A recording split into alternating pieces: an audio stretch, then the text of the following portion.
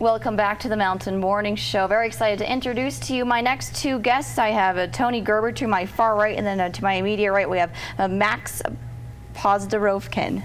Yes, well very good. We were talking about the Notorious Mr. Bout. This is in the World Documentary Competition category. You guys, welcome to the show. Thank you for being here in Park City, for being part of Sundance. I'm really looking forward to our discussion. How are you guys this morning? We're thrilled to be here. Great, doing very well. So first off, let's kind of set the stage here. This is quite the documentary. Your subject matter is an individual who is quite interesting, to say the least. Let's set the stage for our audience. Let us know really what we're looking at here with this documentary. What's it all about? Victor Bout is the world's most famous arms dealer. I mean, that by reputation. So this is a guy about whom very little is known in terms of truth, in terms of accuracy, right? So there's this huge mythology around this guy. Most people know him as the real-life inspiration for the Nicolas Cage character in Lord of War. So Max and I both were drawn to the subject because of its enormity, right?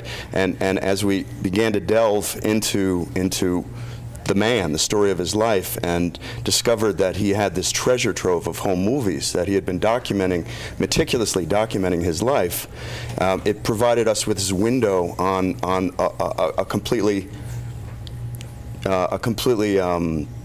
a whole nother portrait of this individual from what is like popularly. So kind of like the behind the scenes of what people really don't know about. That's right. That's incredible. Wow. Yeah. So Max, kind of share with us, what was the investigation process like in interviewing him and talking with him and going through these documents and footage? How actually did you get access? The big reveal was really, when Victor was extradited from Thailand and put on trial in the U.S., we would go and visit him and speak to him.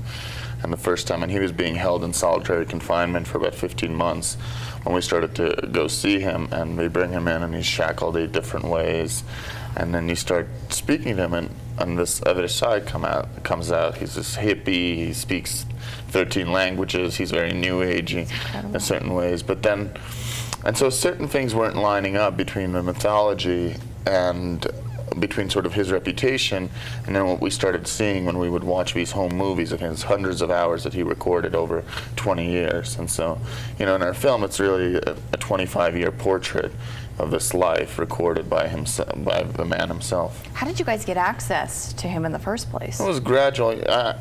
We'd been interested in him for a while, and when he was extradited, just started filming, and then did some work with his wife, wrote an article about her, and then kind of started gaining their trust. And because his reputation had been so bad to begin with, I think they didn't expect the film to necessarily be a defense of him, but they thought it would be an attempt to actually make something honest about him rather than just sort of scapegoat him. So, like you just said, this film is indeed, it gives a more honest portrayal of who he really is what you're much saying? More nuanced, I mean, I think that they'd been so burned by media exposure, and not very much positive had ever come out of it. When he sort of became this, trophy, or was sort of this international bogeyman for a lot of the crimes of the arms trade, right? Initially, he thought he could defend himself, and so he went very, very public. He did a cover story for the New York Times Magazine. He did a lot of radio interviews, and he sort of went very, very public because, there's major misconceptions about the arms industry on large, and one of them being that it's illegal, that if you're an arms dealer, you're breaking laws, and that's just not the truth, And so, what effectively happened for him when he started to defend himself is his negative reputation grew, particularly in the West, because everyone loves a good story, right? And so this guy is like the Kaiser Sose of arms dealers, right? And for us to find that the reality is so much deeper and so much more nuanced and interesting was really a journey for both of us. Max is Russian, I'm from America, so that also gave us this opportunity to earn their trust. Because the story is also told from the point of view of law enforcement, right? So we also had access to the U.S. DEA, who eventually brought him in. Were involved in the takedown. So this film is, you know, not just a portrait of the man's life, it's also a much larger story, and it's a rip-roaring tale.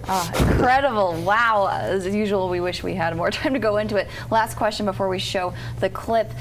Tell me a little bit, Max, what was your greatest surprise coming out of preparing and filming and documenting his life and this experience? Well, there's so many. You know, I think when we first got a hold and started watching his films and the videos that he was making, one of the most interesting that came out of him was that he really saw himself as a documentary filmmaker. That he was working in the cargo business and the transport business, but what he was really, but then throughout the film, so in many ways our film is about a film about a film. It's about the film that Victor Bout was making of his life. And I thought that was such an interesting angle because it reveals the arms industry in this completely different light, and it puts on, and it questions all these assumptions that we have about it. In other words, if a person is working in that industry, why would they be filming all the time? And so kind of working within that and using his home movies to deconstruct kind of a myth that had formed around him was what we tried to do, and sort of we'll see this in the clip probably. Wow, incredible. We're going to go ahead and show that now. Here it is, the Notorious Mr. Bout. Share with us what we just saw there before we talk about the screenings and such. Sure. Well, you know, that was a clip from early on in the movie, and that clip tries to summarize a lot of the mythology that exists around this man. So, world's biggest arms dealer, you know, bargaining chip for Edward Snowden, all these sorts of things. And then once the film starts, we actually get into his real life story. All right, Tony, let's talk about screenings. Yeah, we have 2 more screenings. We have a screening on Wednesday at the Temple Theater at 9 a.m. and then Thursday we're at the Egyptian, the Venerable Egyptian Theater at I think 1 o'clock.